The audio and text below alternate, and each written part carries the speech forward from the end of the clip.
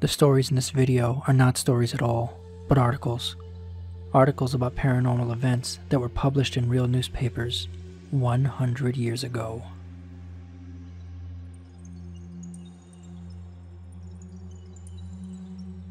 I've spent a lot of time wondering about hauntings.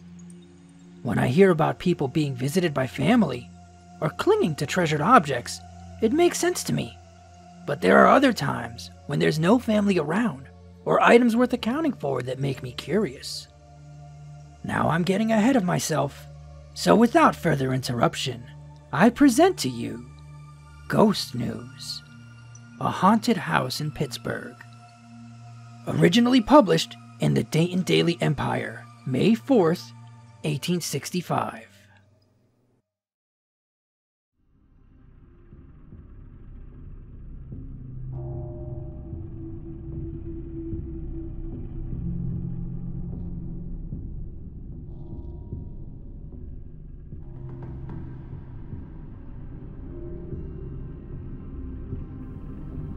A gentleman, newly arrived in Pittsburgh from New York, rented a house on Pennsylvania Avenue.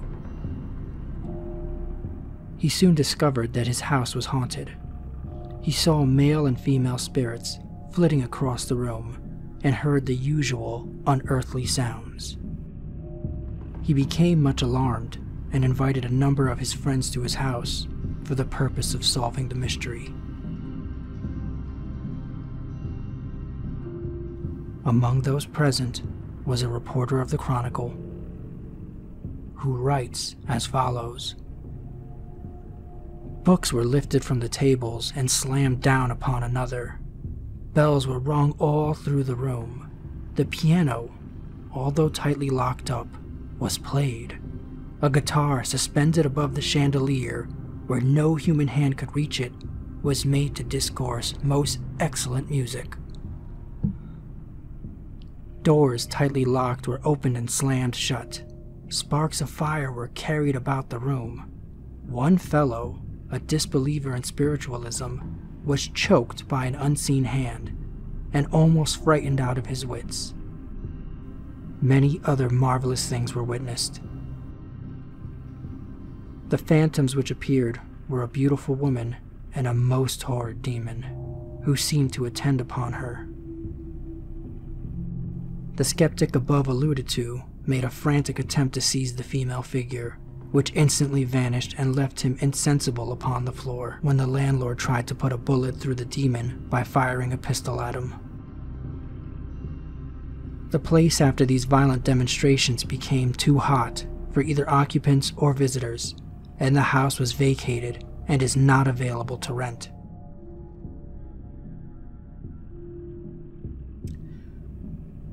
The other papers of the city pronounce the report nonsensical, but state that it is producing mischievous results. The Dispatch of Friday says, during all day yesterday, the crowd visiting the home in which the startling revelations were supposed to have occurred were very large. Last night, about 8 o'clock, a credulous assembly numbering not less than 500 persons congregated around the haunted mansion to see what could be seen. Their enthusiasm arose to such a pitch that for a time a demolition of the structure was seriously threatened, and as it was, many of the windows were broken and other parts of the house abused by missiles hurled by the crowd. Alderman Butler, Mayor Laurie, the Chief of Police, and the officers of the emergency force were present and dispersed the curiously inclined after some difficulty. All we have to say is the property is depreciated at least 2/3 in value by the publication of such manifested anomalies.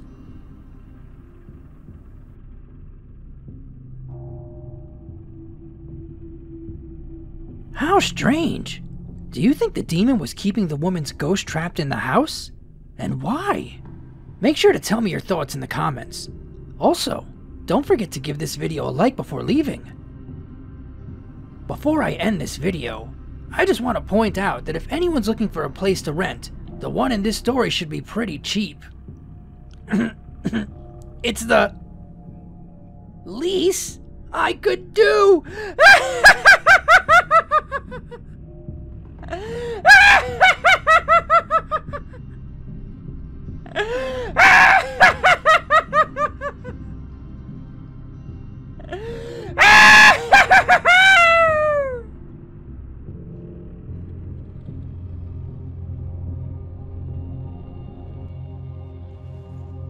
You know what almost never happens right after a paranormal event? Nothing. Almost every time something happens afterwards.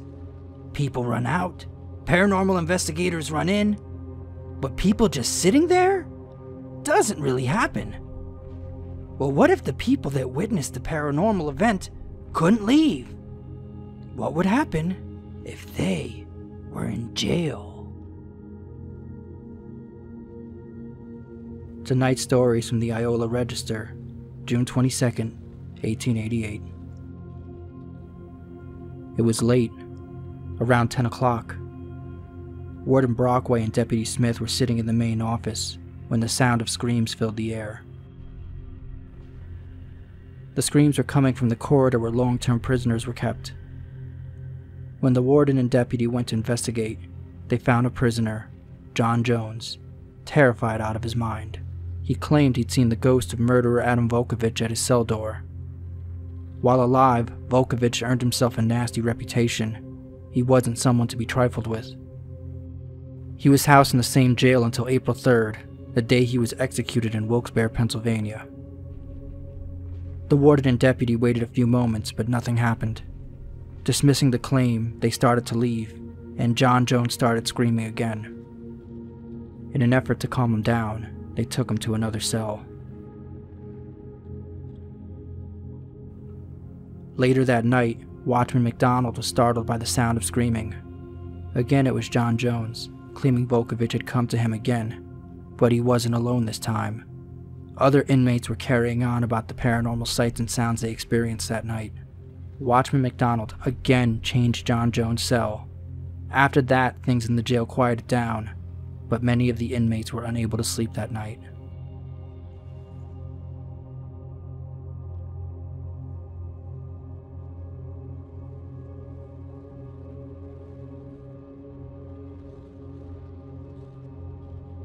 Whoa! I just realized our first 2 episodes of Ghost News both came from Pennsylvania. What's up with that place? I better double check the next article to make sure it's from somewhere else. When the warden returned to the main office that night, he couldn't find the cup of coffee he was drinking and began to suspect it was an elaborate plot to steal it. That's right, he thinks he got mugged!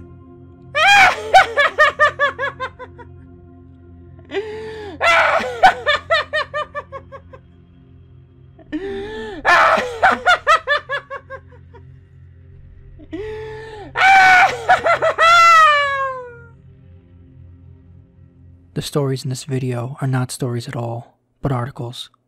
Articles about paranormal events that were published in real newspapers 100 years ago.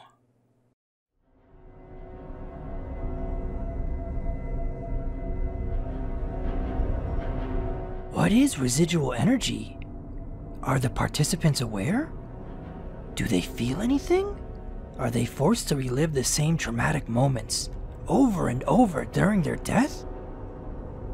Tonight's article is from Massachusetts, 1883, where the ghost of a murderer and his victims have been rehearsing the murders every night.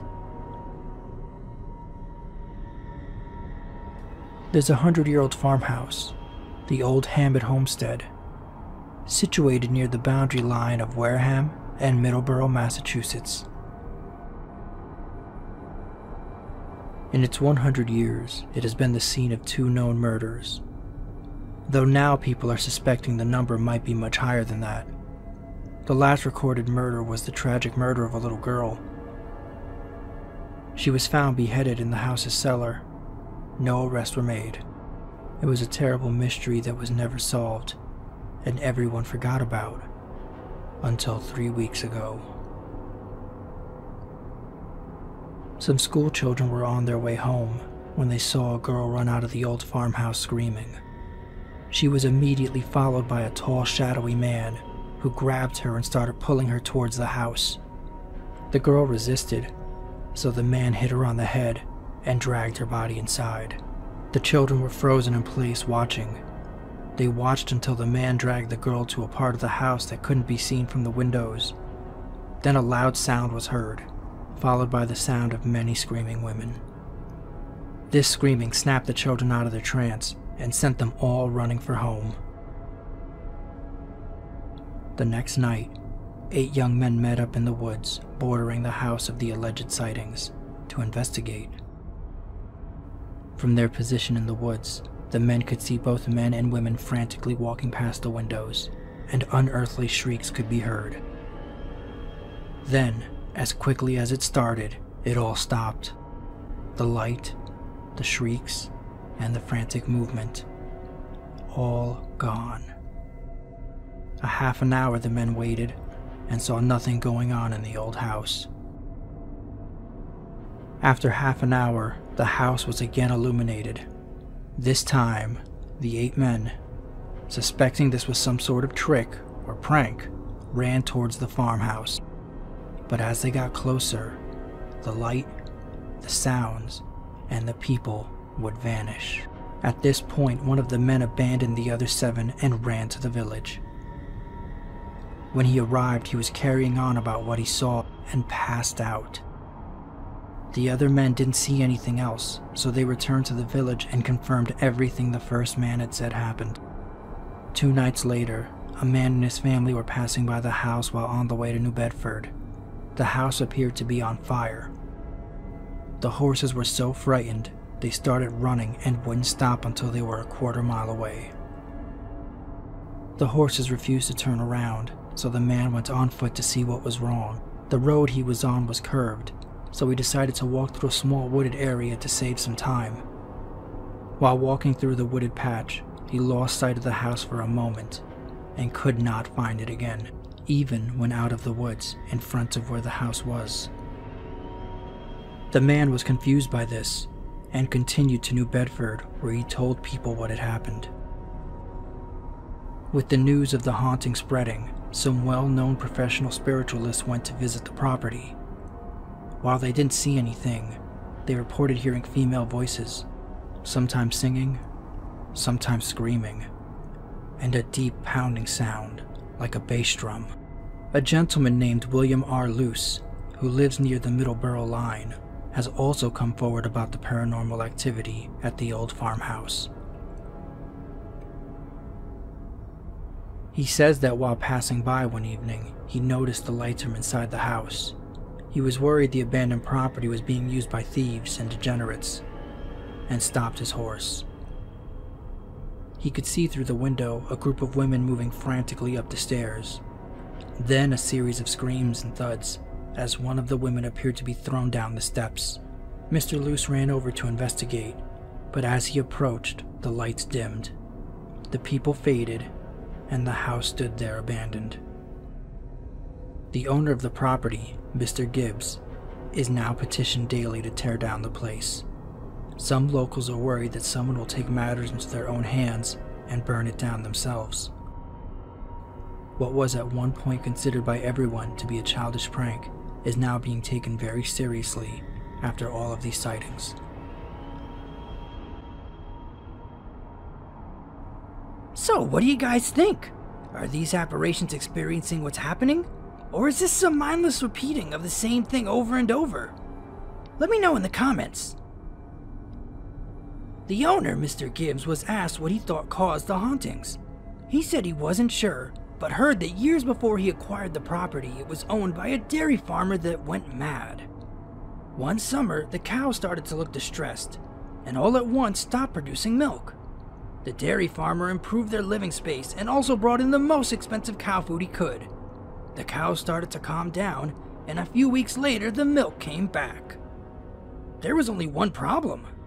After having their stalls improved and eating all that expensive food, the milk came out spoiled! Get it? Spoiled?